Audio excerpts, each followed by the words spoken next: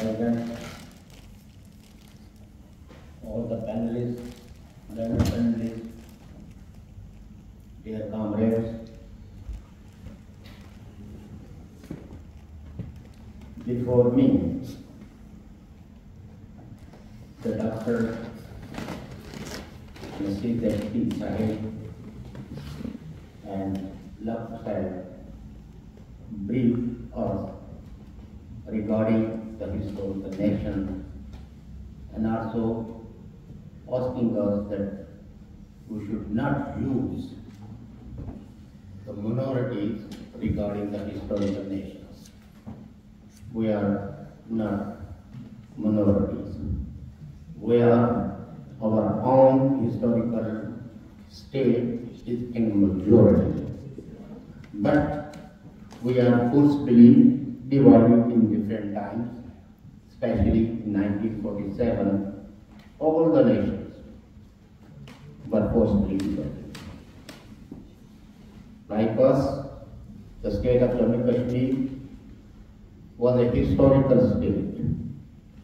Pakistan invaded and divided it. And since 67 years, we are facing forced division. And same is the case with Punjab and Pashtun. History is little bit more. When these are areas under British colonialism, there was one treaty which is known as the Pamir Treaty. At that time, Afghanistan was a kingdom and independent state, but both British and the Russians forced them to accept the role as a buffer zone. And then Afghanistan was again under the pressure of Britishers divided, and some areas was annexed with the British colonialism that is called the Durrand Line.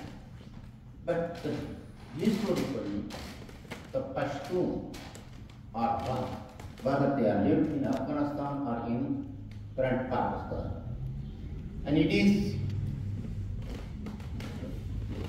almost agreed among the historical nations that Pakistan was created to protect the interest of the British colonialism. And that policies actually continue, and the Pakistani establishment is unable to revisit its attitude towards the oppressed nations. That's why we are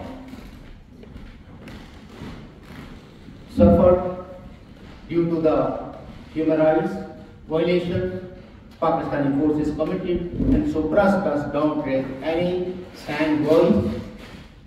They are asking us, do not engage with each other, do not allow you to build a state narrative, and asking or creating consciousness among the common people what is the role of the nation state. Because when we examine the role of nation state, Pakistan did not fulfill that role. We cannot say Pakistan is a neo-fascist state, but it is an unnatural state, and the rulers is not answerable to the people of Pakistan or people of the oppressed nations. That's why they believe to suppress the voices and the military might and blows Pashtuns and Sindhis and Kashmiris facing enforced disappearances. And court is unable to provide any kind of remedy or support for the justice. Same is with the political actors. all the political parties, which is generally known as the ruling parties, has the voiceless.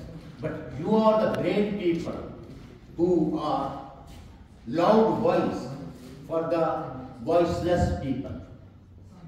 And it is our pride and common responsibility to protect the life, liberty and property of our own people.